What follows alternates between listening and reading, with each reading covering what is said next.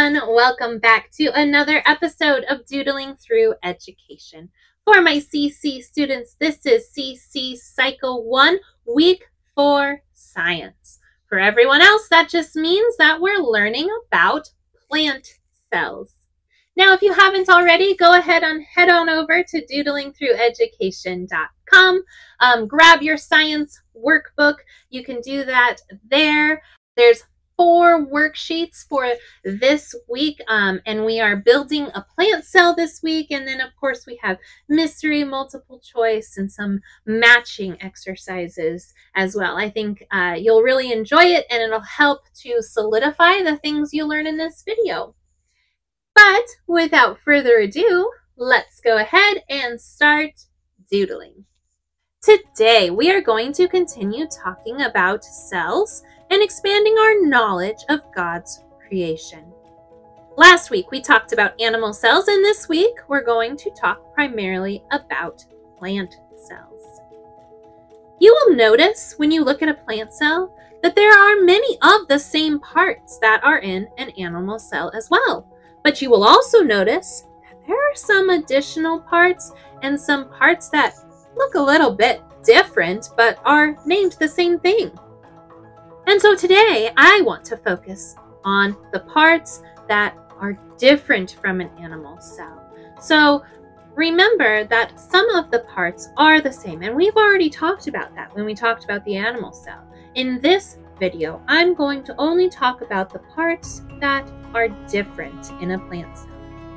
So let's go ahead and jump into it. Plant cells form the basic unit of life in organisms of the plantae kingdom. They are also classified as eukaryotic cells, and as we learned from last week, this means that they have a nucleus in their cell. We also know that eukaryotes are organisms that are made up of many different complex cells, and plantae are included in these. So, there are 3 parts of a plant cell that I want to narrow in on that are different than an animal cell. So, we know that both animal and plant cells both have a cell membrane. And remember, the cell membrane separates the outside of the cell from the inside of the cell. It can also help filter things in and out of the cell and keep things in the cell or keep things out of the cell. Now, plant cells also have what is called a cell wall.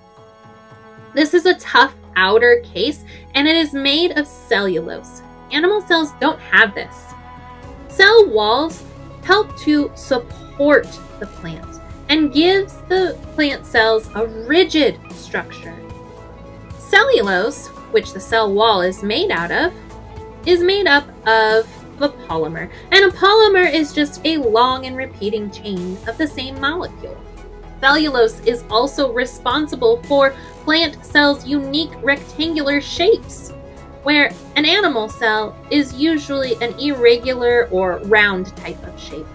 Another difference between animal and plant cells is that even though both of them have those organelles called vacuoles, a plant cell's vacuole is much larger, and there is typically only one. So a plant cell has one large vacuole, whereas animal cells can have many small vacuoles. And so remember, a vacuole is used for storage, but in plants it can also be used for maintaining the shape of the cell. So why is it so big?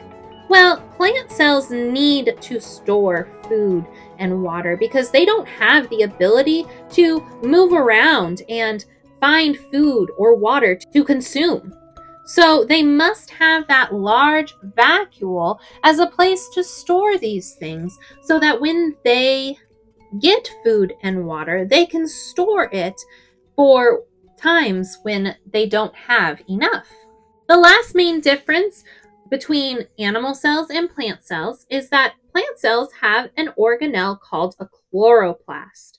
Animal cells do not have this organelle at all.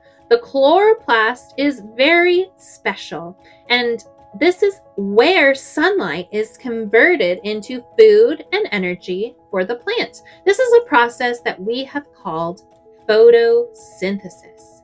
Photosynthesis depends on a little molecule that is called chlorophyll. Now this molecule is green and is located in all of the chloroplasts. This is what gives plants their green color. So whenever you go outside and look at a plant and see that it's green, you are looking at chlorophyll. Human cells and animal cells don't need chloroplasts because we get our energy from eating and digesting food and not through photosynthesis. An interesting fact about chloroplasts is they will even move around in the cell to put themselves in the best position where they can absorb the most sunlight. There are about 500,000 chloroplasts in a single square millimeter of a leaf. So both animal cells and plant cells contain membrane-bound organelles like mitochondria and a nucleus and a Golgi apparatus. Animal cells are often much smaller than plant cells as well. An animal cell ranges in size from 10 to 30 micrometers, whereas a plant cell ranges in size from 10 to 100 micrometers. Overall, it is amazing to realize that God made each and every cell on this earth and that He created them all to serve their unique purposes in life and to bring Him glory. What an amazing God to be praised. And that's all we have for today. So for this week, I want you to complete those 4 worksheets as your homework. I think it'll really help to solidify the things that you learned in this video. And on that note, remember to be kind, follow God's will, and take care. Bye.